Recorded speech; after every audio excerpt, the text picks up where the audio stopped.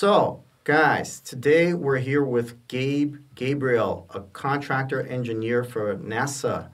So we actually ran into him here in Brazil. Although he's been here many times, he's going to tell us a little bit about that. And we're going to ask him some general questions here and things that I think you guys would find interesting, especially about like the what it's like to work at NASA and like what happens like in the planning areas and stuff stuff that you usually don't get to see on TV maybe. So Gabe, yes.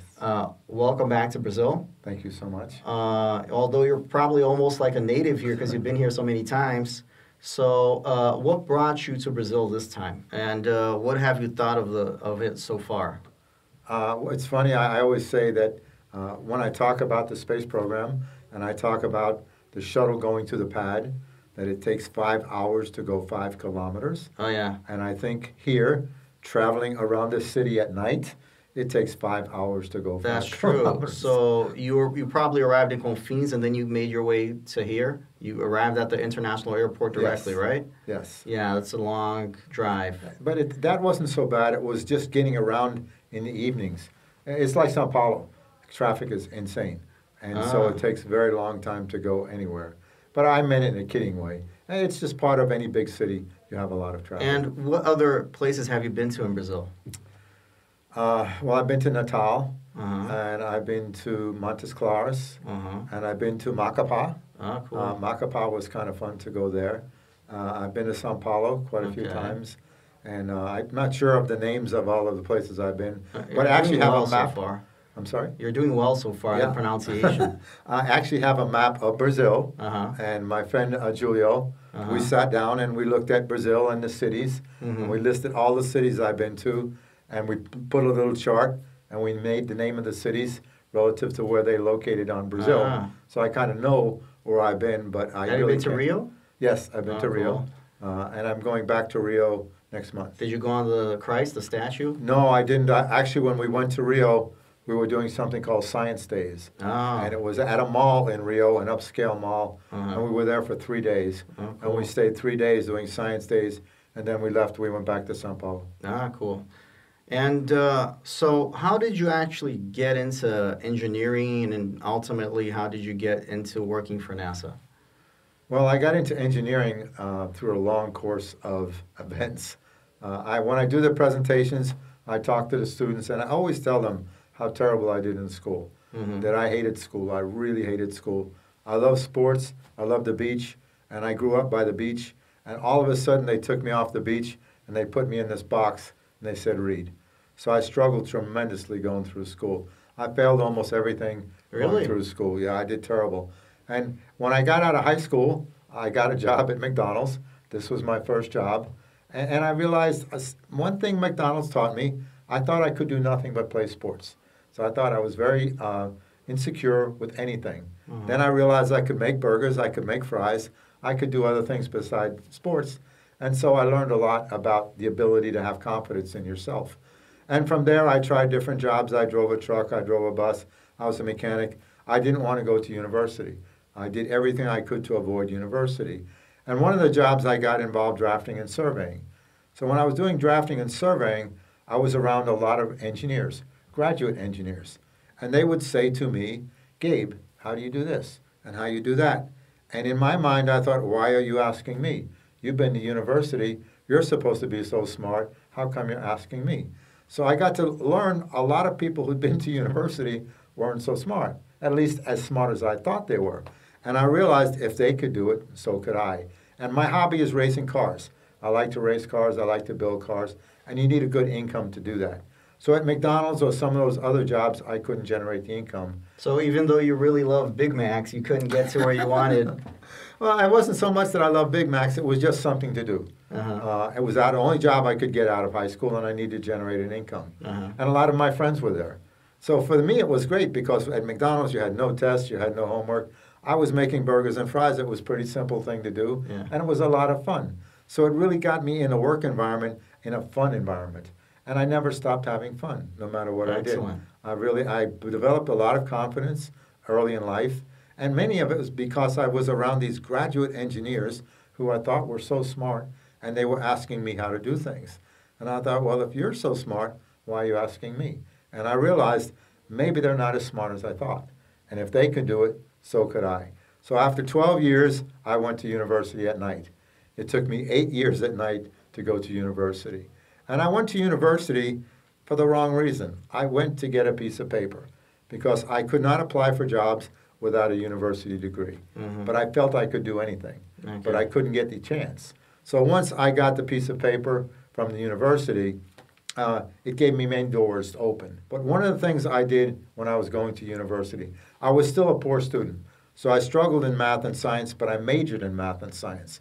So I could get maybe a C in math and science. And my goal was when I started university, I wanted to have a B average. I thought a B, or what we call a 3.0, if I could maintain that, it would help me not only to get indoors, but it would be more of a positive spin on what I could do. So I found out I could do well in English and writing. So I took a lot of English and writing classes in university. And I could get an A in an English class or writing class, and I could get a C in a math and science. You put them together, you had the B. Good. And so that's how I got through school with the B average. But inadvertently, I learned to write really well. And one of the things I had to do in many jobs was write reports. So writing is very, very important. And through my Air Force career, I had to write many reports, and I got more compliments on the writing of the reports. So when did the Air Force kick in there? What part? Well, actually, when I got out of high school, I joined the Air Force. Okay. And in the Air Force, I was driving trucks and driving buses and doing all these kind of things. So I kind of progressed within the Air Force, and I actually went to university while I was in the Air Force. Oh, cool. What is the most common question you get asked when you travel around the world and give these lectures? Yeah, I think especially in Brazil, the most common question is, how can I get to NASA? Okay. I've never seen anywhere in the world fascinated with NASA like Brazil. Why do you think that is? I don't know. I just know that the Brazilians love NASA. And I always say to myself, sometimes I go to presentations and 600 or 700 people come to see me. And I'm just an engineer, an average guy with an average job, but it's in a really cool place. I think it's because they want to know how you made it in there. Like, what do you have to do to actually get there? Like, this guy must be special because how did he make it to NASA? Because it's like only the smartest people get into NASA. Right. So how did you make it? I'll tell you the constant joke here with NASA in Brazil. So it's something I think only Brazilians know. Brazilians are very ingenious in getting stuff, like creatively fixing problems. So we call it gambiarra here. Have you ever heard of that? No. So it's like a way of doing something the wrong way but getting it fixed. Okay. So, for example, let's say you see that table there with the paper stuck under there? Yes. So sometimes Brazilians do things that get stuff fixed that they say, this guy's a genius, he should go to NASA. You know, and they post pictures of these creative ways they find of fixing things. Interesting. And they're like, oh, NASA should come study Brazilians because look at this. Only a genius could fix this with like gum and silver tape or duct tape. So that's a constant joke here with the NASA thing. One of the ways they promote me sometimes in Brazil is they say, hear Gabe's story, from McDonald's to NASA. Oh, that's interesting. And they promote me many times at speaking events that way. And so when you say, I'm at NASA and I worked at McDonald's, they can't conceive of that being possible. There's no way that anybody who once worked at McDonald's could get to NASA, because if you worked at McDonald's, you would never have the ability to then work at NASA. And so one of the things I try to do is tell people, everybody is just the same. The reason that you get to NASA, it's usually through you have good experience. You have to be good at what you do, but you have a lot of experience. And that's what gets you in NASA. But NASA has always been elevated to above and better than anything else, especially relative to science. But within the last 20 years, especially maybe the last 10, there are now commercial companies that are doing the same as NASA. It's gotten much broader. It's not just NASA. And when I talk to students who want to go to NASA, I tell them, well, you can go to a commercial company. So there's many competition, much more competition now, 20 years ago, it was only NASA. If you didn't work for NASA, you couldn't do anything with space. But now you can do a lot more outside of NASA. And NASA is actually looking at the commercial industry to help NASA because of funding. It costs so much money to do things. NASA is government funded. So it's kind of limited in some ways. If there was a mission to Mars, would you go? If they needed an engineer to go to Mars, would you want to go? What do you think? It's a very tricky question because I would love the opportunity to go to space.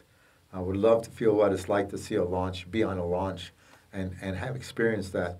So would I want to give up 3 years of my life just to go to some place where I can't really do anything that I enjoy doing? You can build stuff. It's going to be very, very difficult. It will, maybe 300 years from now, you could go to Mars and have an environment similar to Earth. But for the next 50 or 100 years, you're going to be in a very hostile environment. So could we say after they get all the beaches set up there and then you would go? Yes. Okay, good. So he would actually go after everything set up. So Elon Musk, when you get everything set up, send an email to Gabe. You'll go there. I'll have my bag packed. You'll give some lectures on Mars. Yes. That'd be cool. Yeah. For us to colonize space faster, in your opinion, what is the biggest change we would need to make to the way things work in the world today? How could we make things faster? How could it speed up the process? Well, you have to invest a lot more in technology. Right now, they don't have the technology to do that. And the only way you can do that is through research, R&D, and a lot of people doing a lot of things would take a tremendous amount of money. So do you think we need more of like a global effort for that? Like everybody working in the same direction? Or do you think it'd be better if it was like a competition where, you know, like what's happening now with SpaceX and Blue Origin. Yeah, Blue Origin. What do you think is better? Like a global initiative, everybody works together, or something like whoever gets there first gets the most profit? Well, sadly, money is usually the driver of everything, and competition is always good. I think when you have competition, you try harder. You have more incentive to do well.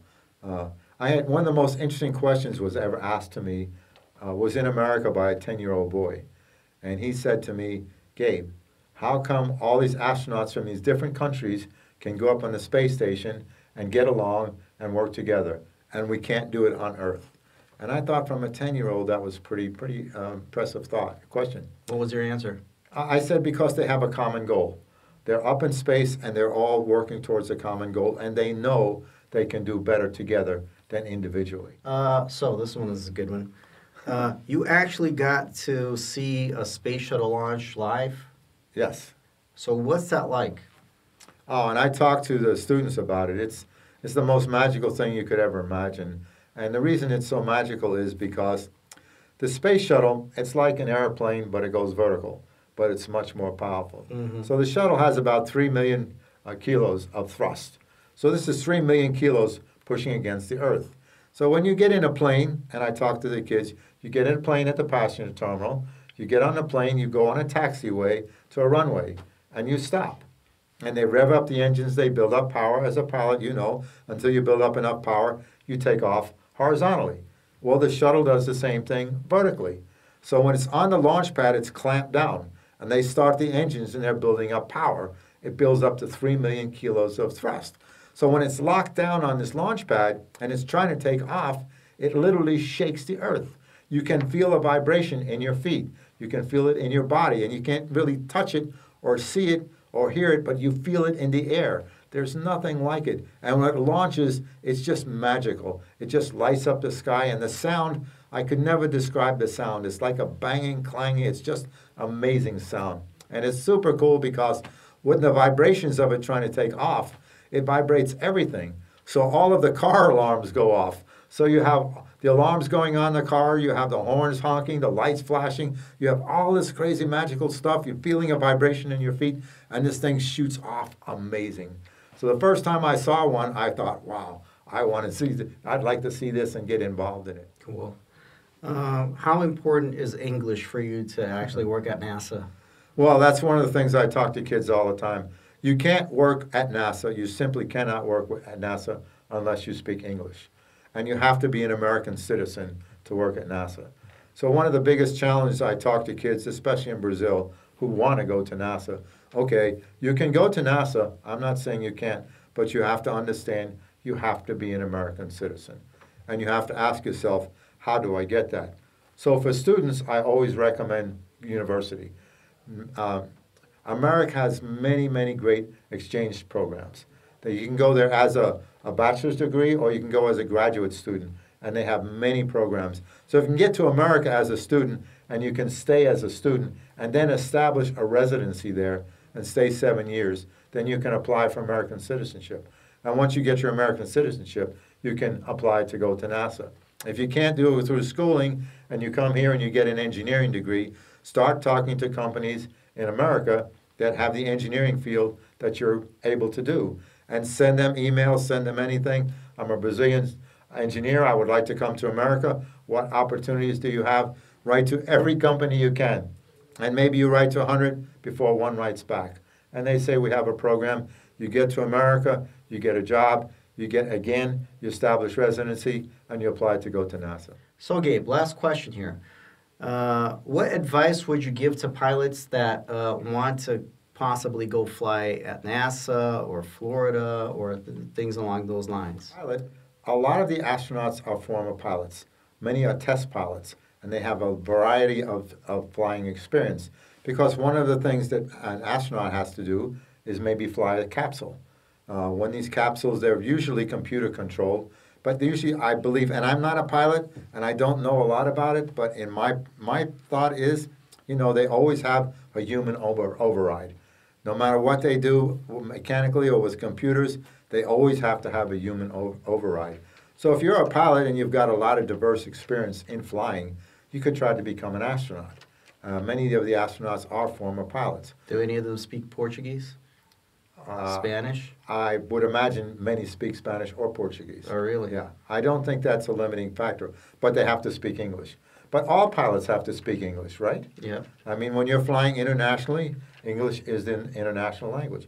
So I think all pilots must speak English to begin with, whether they go to NASA or not. But I think probably as a pilot, you have some sort of engineering background, engineering discipline before you became a pilot. I would think so. So you've already got an engineering discipline, you've got flight training. It's a good opportunity if you want to go to NASA to become an astronaut. That would be a great stepping stone through your engineering ability and your flight training ability.